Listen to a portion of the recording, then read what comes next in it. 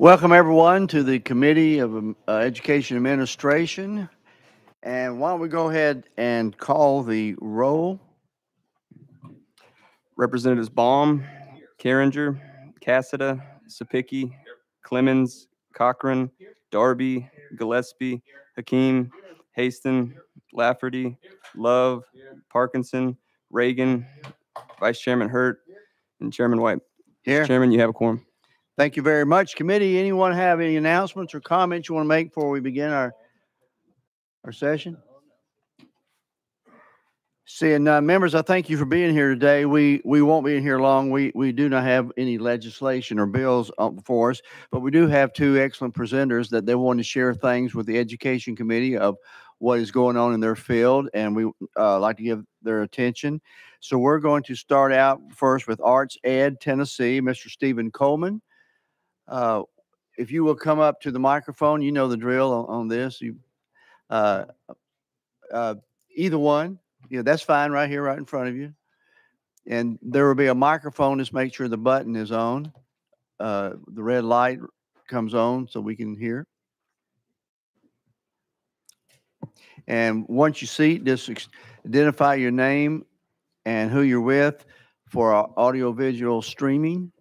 And you may have a seat and you may begin. You don't have to stand up. No, thank you. Appreciate it very much. Okay, members, let's give our attention to Mr. Stephen Coleman. Stephen Coleman, Arts Ed Tennessee. How's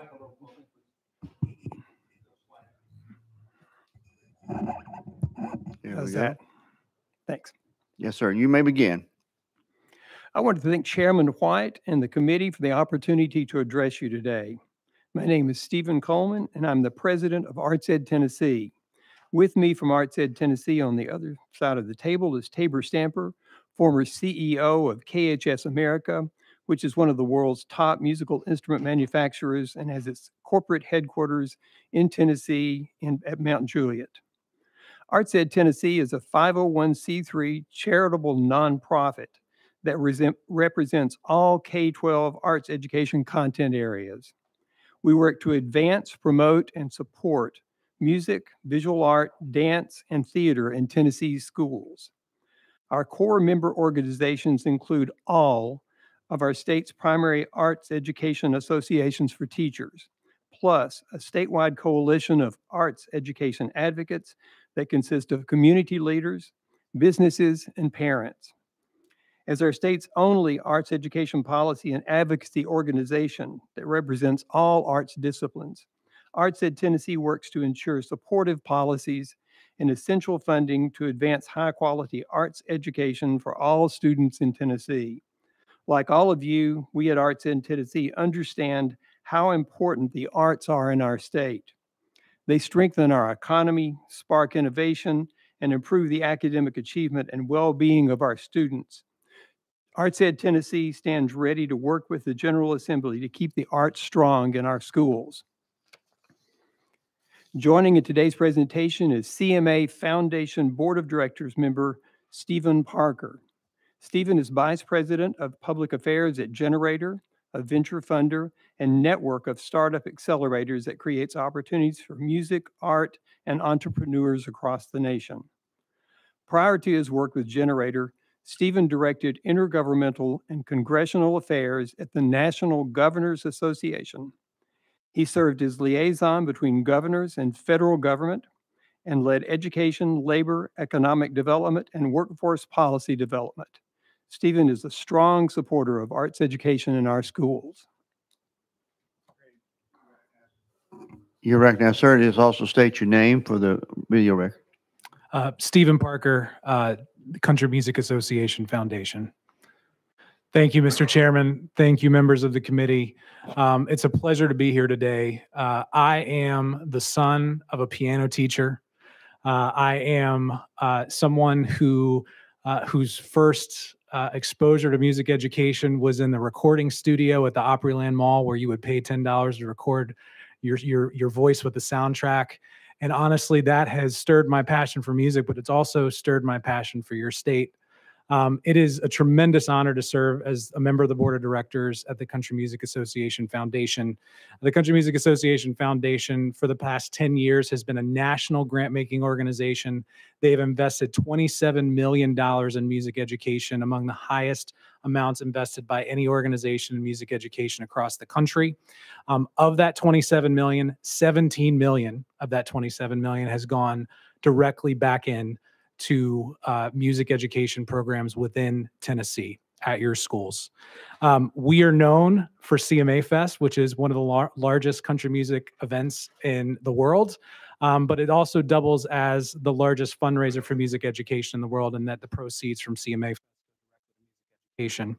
Our model is building community, convening stakeholders, finding data, and making sure we're informing and educating just like we are today. We're most proud of a new initiative that we launched about 4 years ago, starting with the Haslam administration and continuing in with the Lee administration, called State of the Arts. State of the Arts was an effort by CMA to make sure that school districts across the state outside of the Nashville area that have received a lot of support for music education started to receive resources on music education for music education. That includes musical equipment, that includes high quality instructional materials, and it also included us collecting data on a voluntary basis about where music education is available and where it's not. The 8 school districts that we went to in 2018 were essentially, they encompassed 20% of the student population in the state. Based on what we found there, we knew that there were extreme gaps among those 20% of students. We then expanded our work to collect data statewide to figure out where the gaps are. And in 2019, we started a pilot program with Mr. Hollins Opus here in the city of Nashville. And last year, that pilot program expanded statewide to essentially allow any school that voluntarily wants one a needs assessment about how well their arts organizations how well their arts programs are doing in their schools, and how they can improve upon those arts programs. The reason that we're here is because of what we found in that data.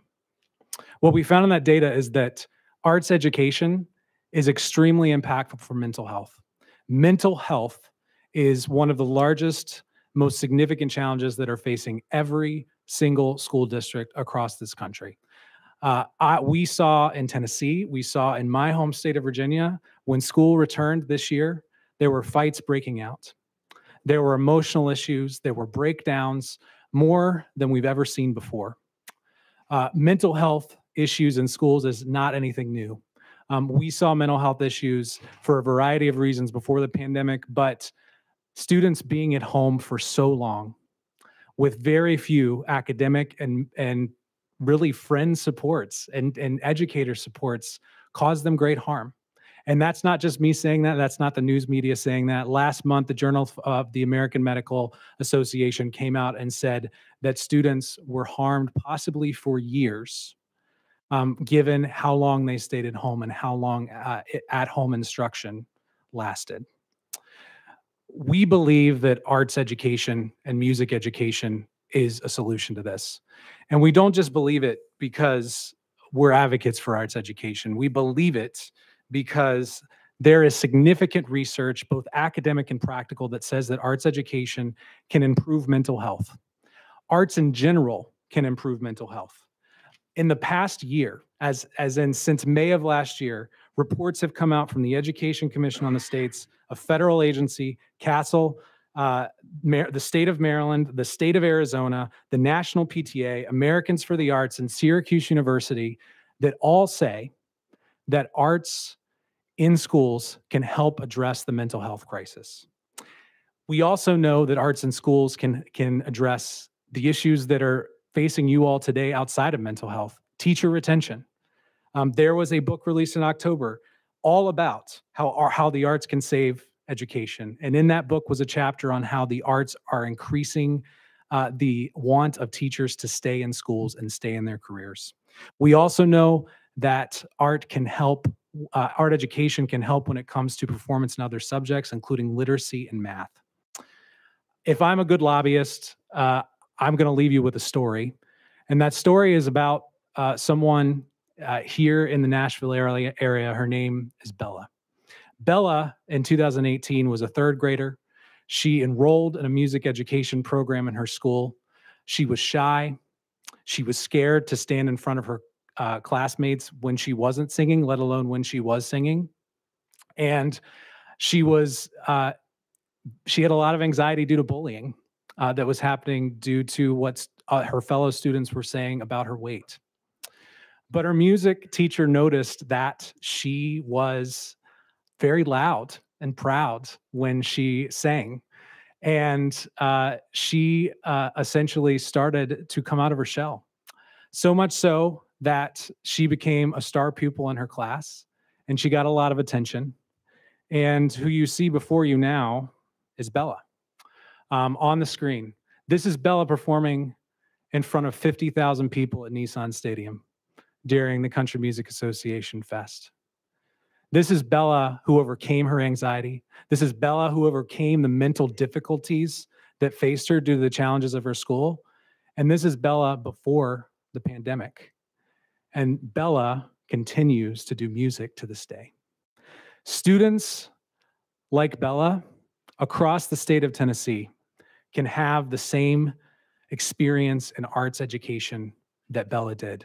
Except right now, we know from the data that we're collecting with your state Department of Education that there are 38,000 students that are not able to access arts and music education as we speak in the state. So we would encourage you all to work with us. We would go on school visits to arts and music education programs with you at any point. We just would ask that this would be the start of the conversation and not the end of it. We appreciate your service. We appreciate the sacrifices you make, and we appreciate the time to speak to you today. Thank you so very much. That was very well said. And members, do you have, does third guest have anything to comment? Or? Unless there are questions, I'm good. Okay. Anyone want to? Yes, sir. Representative Hakeem. Thank you, Mr. Chairman. Gentlemen, to me, you set in a higher standard that I've seen in some foundations.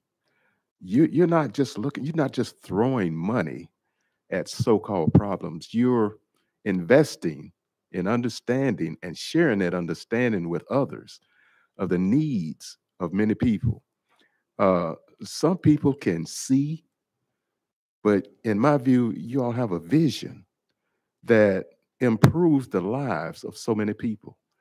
And I just want to thank you so much for the vision and the willingness to improve the lives of others. Thank you. Thank you. Yes, Ms. Representative Carringer. Thank you, Chairman. From being from Knoxville, Tennessee, representing District 16, the home of Kelsey Ballerina, who was at my alma mater, high school, and a home of Kenny Chesney, who was Gibbs High School, which was maybe 2 miles from where I grew up and from where I live to this day. So my family's very much involved in music and arts, and from serving on Knox County Commission for several years. I just want to say thank you also.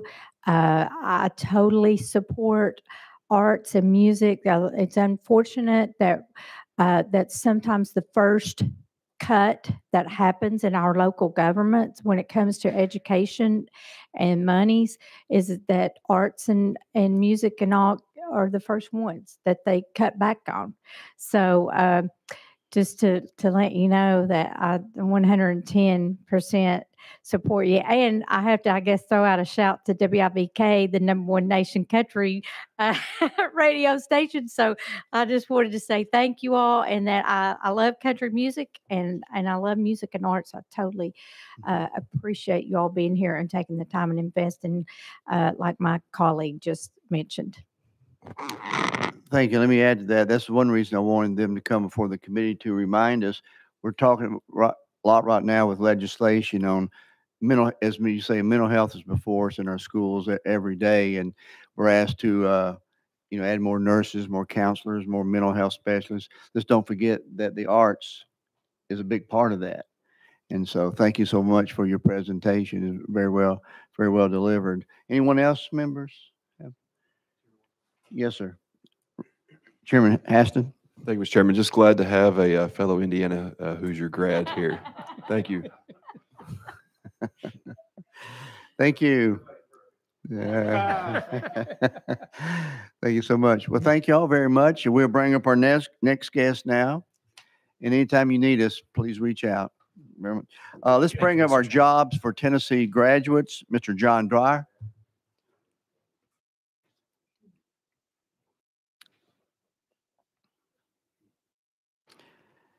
Once you're situated, just make sure your mic's on, and for our AV presentation, make sure you state your name and who you're with.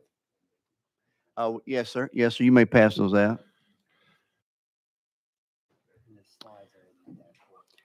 And slides are in the dashboard. Fantastic. I think I know how to work one of these things. You let me know. We're good. Okay. You may begin. Good afternoon, Mr. Chairman, Mr. Vice Chairman, distinguished members of this committee. Thank you for the invitation to learn a bit more about Jobs for Tennessee graduates, probably the most successful Tennessee educational success story none of you really know much about, and that's about to change. I won't bury the lead.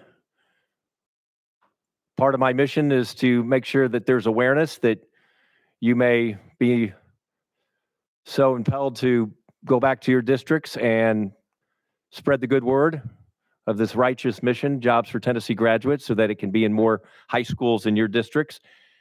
And the fact that we've had appropriation the last few years, and then COVID hit, and we've been very fortunate to receive GEAR funding, Governor's Emergency Education Relief Fund. That's been fantastic. We also have school districts that invest, private foundations and grants, so we're a diverse funding formula as a nonprofit. So I'm John Dwyer with Jobs for Tennessee Graduates, JTG. That is a state affiliate of Jobs for America's Graduates, JAG. In 1981, then Governor Lamar Alexander brought the JAG model from Delaware to Tennessee to curb the dropout rate. Up until 2013, it was run and housed in the Department of Education, funded by the Department of Education and labor funding. And then in 2014, we transitioned to a 501c3 nonprofit. I want you to think about your favorite teacher in high school. And you're all nodding. You all have that vision. You smile when you think about that person. And I hope I'm not putting Representative Haston on the spot, but Representative Haston, who would be your favorite teacher, not coach, favorite teacher at Perry County High School? My favorite teacher growing up was, of course, my mother, Patty Kirk Haston. I will say that was good answer. That was fifth grade English. I did call her Miss Patty and not Mom. At the high school, I would say it would probably be Blake Skelton, our math teacher. Does Mickey Williams factor into that equation? Mickey Williams told me today that if I didn't say her name, she would be irate, and I totally just forgot that she texted me earlier today, and she will be playing this when I get back to school on Friday. So yeah, she totally will call me out on that. But yeah, Mickey Williams, definitely top 5. I'm saying that on purpose. No, she was one of my favorites when I was there. She also taught chemistry and math, and you're not going to get that A change from a B. So stop hassling her about that if you could. You're recognized. Thank you, Chairman Watt. She was always she always had the best field trips, and so we always wanted to get in her class for that. But if anybody can make chemistry fun, they deserve to be recognized. So I'm glad that you brought her up, and she did do that. Thank you, Representative Haston. She is now a JTG specialist and has done wonders. So she's a favorite teacher. Also a testimonial, Najee Madsfield. Najee, in 2013, was a sophomore at Stratford High School here in Nashville. And as a sophomore, she was contemplating suicide. She has a mentally ill parent. Her father left, and her mother also suffers from addiction. Her senior year, she was in the JTG program, and Eric Polk was her favorite teacher. He set sights for her and goals for her, and she achieved them spectacularly. She had plans. She worked a full-time job at a local fast food restaurant to make money, worked her way up to Walgreens, was able to get that job because of Jobs for Tennessee Graduates. And I'll tell you the payoff of what she's doing now in just a moment. If you see on the slide, institutions feel like they turn out people who are employable, young people who are employable at an 89% rate, likely to be employable. You ask employers that same question, it's 11%, a huge disconnect. Make no mistake, we will graduate seniors in Tennessee, and in a broad brush, that's great, nearly 90%. But also, employers tell us over and over that these young people are not employable. They don't have a plan. They don't have an edge after high school. But the folks in JTG do. What do JTG specialists do? Well, they're full-time teachers that go in for a one-credit course general elective, teaching the 37 employability competencies, things like job interview skills, conflict resolution, getting along with your coworkers, dress etiquette, also leadership and community service, all the soft skills, we call it essential skills, that are lacking in today's workforce. Oh, and the number one reason why young people are not employable, they can't pass a drug test. The 2021 class, the statistics, we keep stats on the seniors along with a 12-month follow-up after graduation. So we have measurable, complete, accurate data. A 99% graduation rate, that's fine. But more importantly, that 92% positive outcomes. Folks either going to full-time work, about a third of our students go right off the stage into full-time employment. And by the way, that's good. They're a taxpayer. But also there's a hybrid of post-secondary education and also part-time or full-time work. And our students earn college scholarships. We don't just stress get a job. We say get a career. $5.2 million awarded in post-secondary education.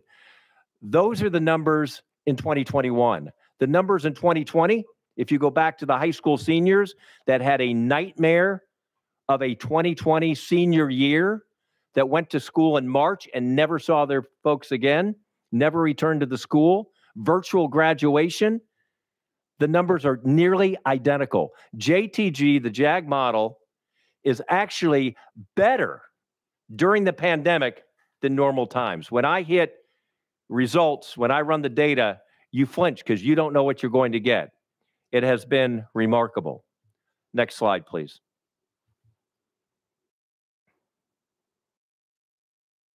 Do I do it?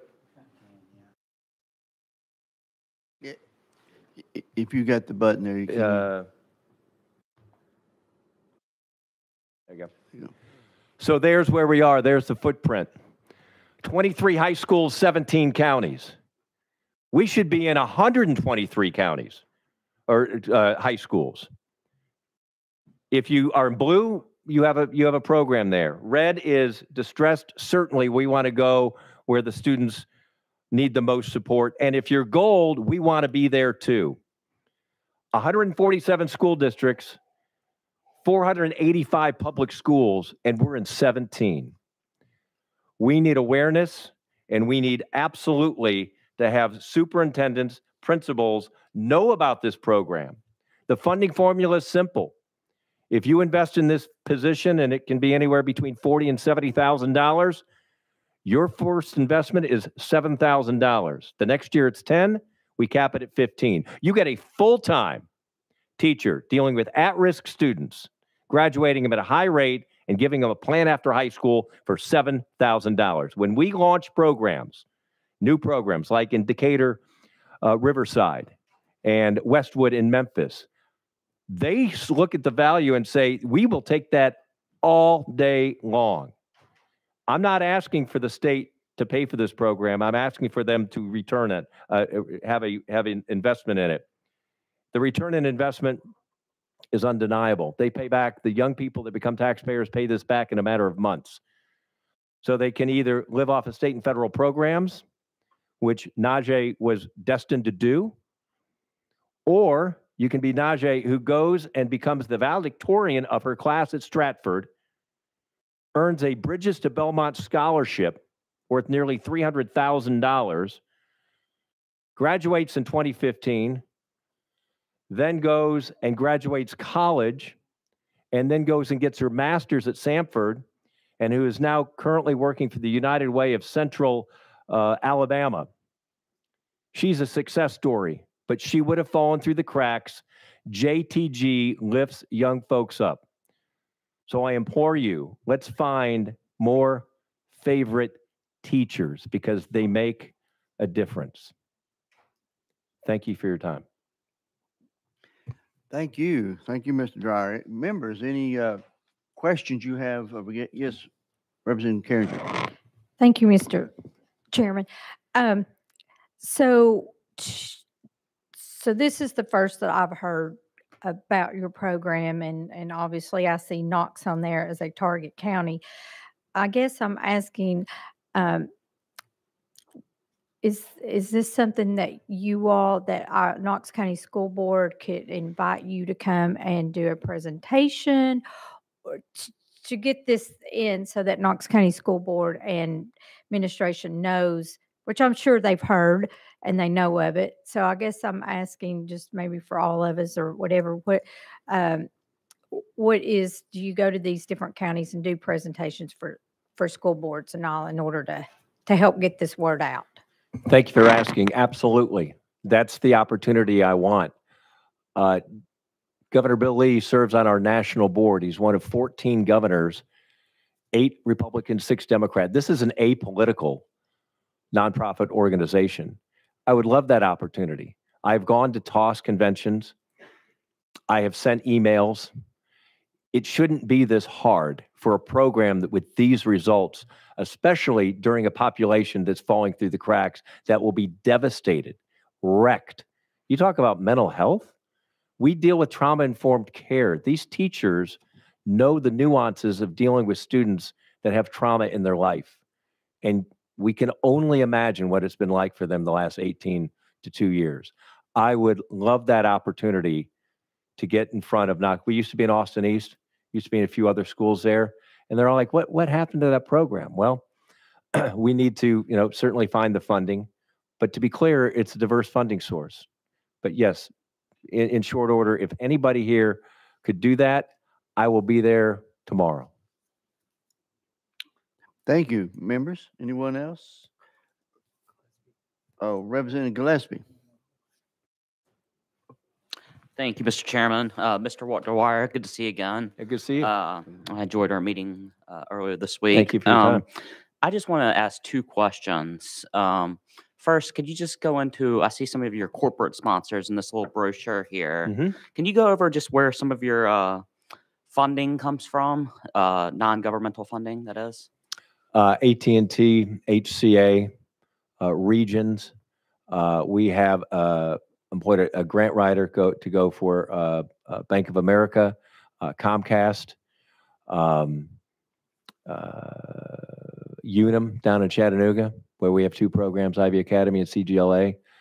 But it's very important to be sustainable that we secure a lot more, and I mean heavy yardage, heavy big chunks of yardage from private. There must be private investment, and we're much more aggressive this year. Part of the sustainability and the recurring, Representative Gillespie, is we didn't know in the spring whether we were going to be around the next year, as we're on these 1-year contracts. I have no issue with proving to say we do what we say we do, but the recurring would allow us to be sustainable and allow us to have more confidence with private corporations to invest in us in a $25,000, $50,000, $100,000 level, and then go after matching grants so that they feel like that's a great return on investment. We also, by the way, create an employer engagement model. One example that we've proposed in Greene County at West Greene High School next to John Deere is to have John Deere go after a grant there, and then they would have a John Deere Day the first Tuesday of every month where they'd come in, speak, or there's a guest tour. Maybe they bring in financial responsibility with a bank partner. So they own that program. Get them, it's wonderful to write a check. You get so involved. Comcast came into Maplewood a few years ago, an HR person, and hired 4 people right off the graduation stage because she was so impressed at how they did the mock interviews. And these are students who in August hadn't a clue what they were going to do for a living. They walked out with $15 an hour after graduation and full benefits. Yes, sir. Follow up. Thank you, Mr. Chairman. And thank you so much. I just wanted to make sure you emphasized that because we touched a little bit of that, but given my background in nonprofit development, I just wanted to make sure the committee heard that and it was for the record. So Thank I you. appreciate that.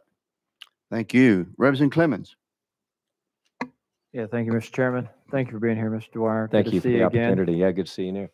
Yeah, so I think some people on this committee who are not as familiar with this program, I will say that we have had this program at Hillwood High School here in Nashville for several years. I've been honored to represent Hillwood High School. I'm unfortunately losing it with redistricting, but I can tell you firsthand what a difference it's made in the lives of students who've come through that program and have benefited from the great teachers and instruction in that program. And I think, if I'm not mistaken, I think the cost is about $1,200 per student that goes through the program. Is that correct? That's correct.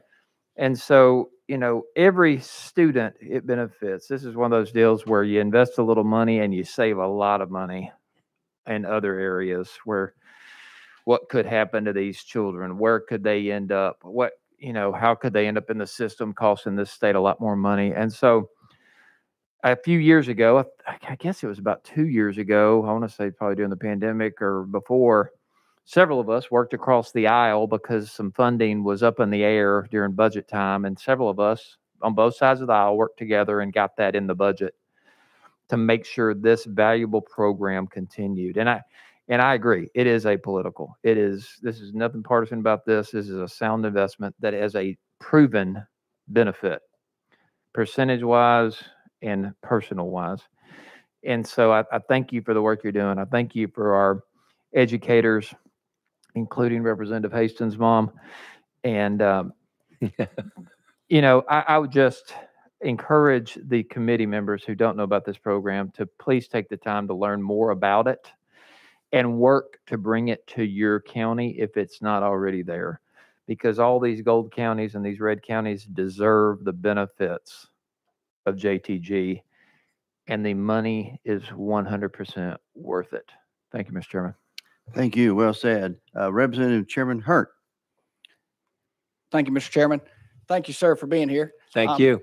I guess the first question would be, out of the 17 counties last year, roughly how many students were involved with that total? We serve about 600 seniors, and then there's 12-month follow-up, and we had about 700 in follow-up. So you could say 1,300 in the total program, because we do track them from June of their right after graduation until May, once a month. Check on them to make sure they're buying the books, getting their scholarships, getting a job, getting a better job, leaving a job with dignity. So I'd say about 1,300. Now, this program can be scaled very quickly. It was done in Indiana from about 8 programs to 150 during Governor Pence's time there. And so it's not as if it can't be scaled quickly. And I can tell you, and because we've met before, targeting Haywood, we are blue oval-rific. I mean, there's those donut counties as well.